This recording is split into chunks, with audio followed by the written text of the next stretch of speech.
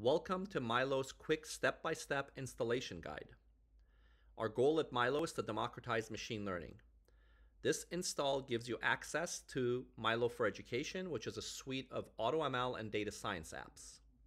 After this quick install, you will have access to 5 powerful on-premise data science apps, which includes our powerful Milo AutoML application.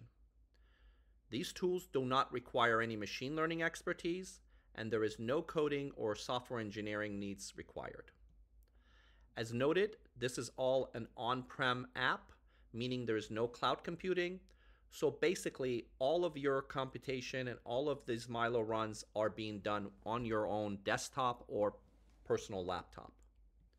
If you do need more advanced tools for your professional needs, please contact MILO-ML for the pro version of Milo, which is not being provided here.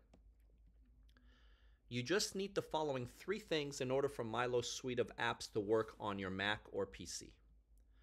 The Docker desktop app, the MILO-ML Docker image, and you just have to have some kind of a web browser, Safari, Chrome, etc. Basically, running Milo is like playing a video game disc on your game console. So what do I mean by this? Your Docker desktop app that you've downloaded will function like your game console. Milo's Docker image that you'll download will function like your interactive video game disk. And finally, your Safari or Chrome or whatever web browser you'll choose will function like your monitor. Okay, so let's get started.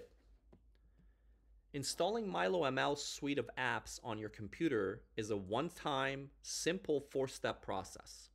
So what are these basic 4 steps? You first have to download and install the Docker desktop app. That's what's going to be basically your game console.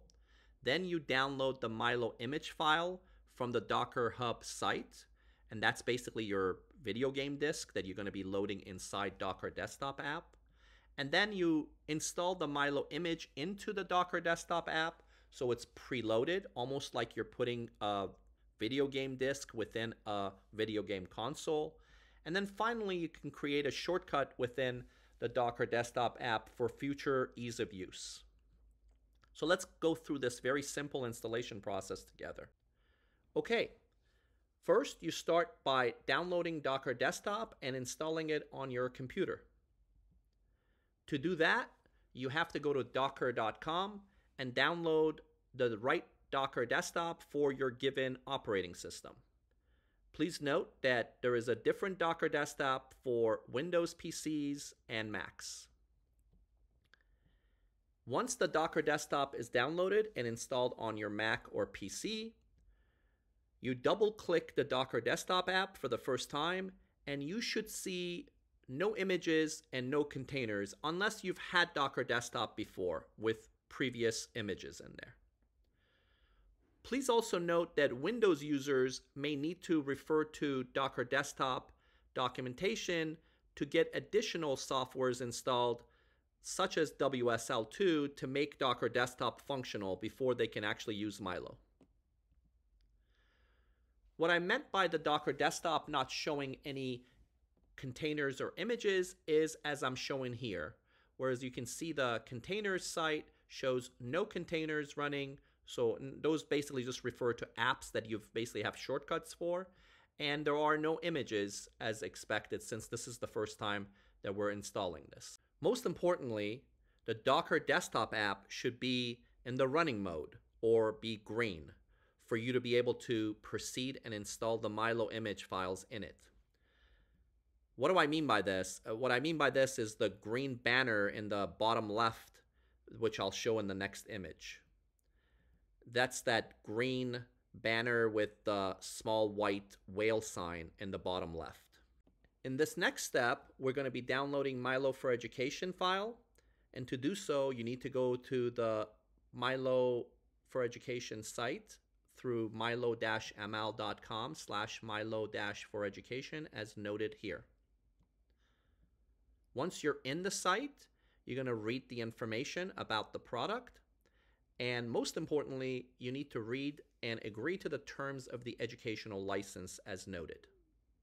Once you've done that, you're now allowed to click on the Docker Hub link that will take you to the Milo team /AIO, which is all in one Milo image file. Now we need to load the Milo team /AIO image into the Docker desktop app. You do this by copying the Docker pull command, as I'll show in this image. And once you've clicked the button, you'll get a pull command copied message popping up. Once the pull command is copied, you now need to open the terminal on your Mac or your PC and paste that in the line within the terminal. Before opening the terminal, make sure Docker Desktop is running in the background and shows the green whale sign as noted earlier, as I'm showing here. Then you go into your terminal, and within the terminal, you paste that pull command that was copied earlier, and you press return, which then starts the run and loading of the Milo image within the Docker desktop. This may take several minutes, so please be patient. After the loading is finished, you should see something similar to this, which shows that the actual file was now loaded within the Docker desktop. Now go back to the Docker desktop window that has been running in the background, and now you should be able to see the Milo team /AIO image file within the Docker desktop images, as you can see here. Now that you've done this, you need to create a container, or another name for an app, for this new Milo for Education image so that it's linked within the Docker desktop and can be used with ease in the future. You do this by moving the mouse cursor to the right of the Milo team /AIO file image that you have, and then you click on the Run button, as I'll show you. And this opens up a new window which will allow you to name the container and assign the port where you'll be accessing Milo locally through your web browser. So what do I mean by this? So you go to the Run button and you then click it, and that opens up this new window, as I've mentioned, and that gives you an option of optional settings, and you click the optional settings. So please do not click on the Run. You click on the optional settings, and within optional settings, you have two things that you need to do. One is you need to name the container, and you can just call it Milo. And the second thing is you assign a port, and you can just put in something that's not usually used oftenly, like 4771. And then leave the rest blank and press on Run. And that's what basically it looks like here. So Milo container name Milo, then you put in the port name 4771, and you click on Run. And then that would now have created a new container for you, as you can see here. And now you're ready to get started. As you can see, the Milo container app is ready to use. Note the buttons work like a DVD player, so play stop symbols, if you will. To work with Milo, make sure that the play symbol is clicked. So again, it's green. And open your browser, so like Safari or Chrome, and then type in the port information that you assigned the Milo to. In this case, you had called it localhost :4771. And then press return, and that should launch Milo for you. But a shortcut also exists within Docker Desktop, which we recommend. And that shortcut is very simple, where what you do is you press on that link right there, and a new set of options opens up, and one of which is open the browser option.